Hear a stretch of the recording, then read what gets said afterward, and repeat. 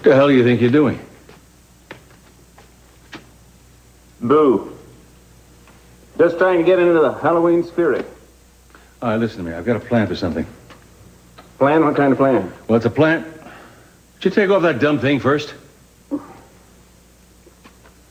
a plan to catch the rapist.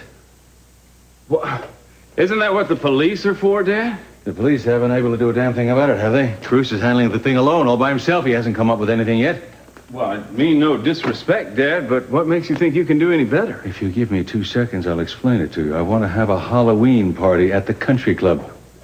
A Halloween party? Yes, we'll call it a fundraiser, and all the proceeds go into the Rape Crisis Center. What do you think? Well, it sounds like a noble cause, but I don't see I'm banking on the rapist showing up.